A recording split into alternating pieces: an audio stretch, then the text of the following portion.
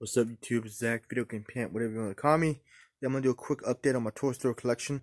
I did all this new recently. It has all the figurines and figures and stuff like that. Do with Toy Story. I got a little bit of different stuff like a Big Rex. I got recently. That's the update. So this is a quick update for you guys. Right here, I got this too recently. It's like a wooden card kind of like a cardboard cutout, but it's more of a wood, like a fabric. You color and stuff. I color it myself. You got Zurg there. You got get down there. You got Toy Story 3 memory game. Got my Toy Story DVDs and Blu-rays. Down there, more Toy Story.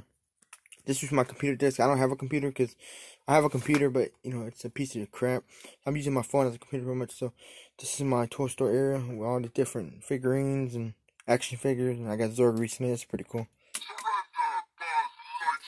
I did all that new. And I got this recently. This is the Toy Story spaceship, pop-up spaceship cruiser, pretty cool.